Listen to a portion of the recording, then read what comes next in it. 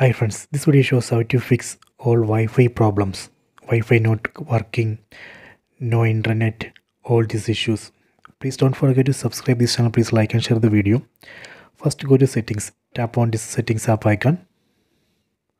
Go down. Go to system. Tap here. Tap on reset options. Tap here. Go to reset Wi-Fi, mobile and Bluetooth. Tap here.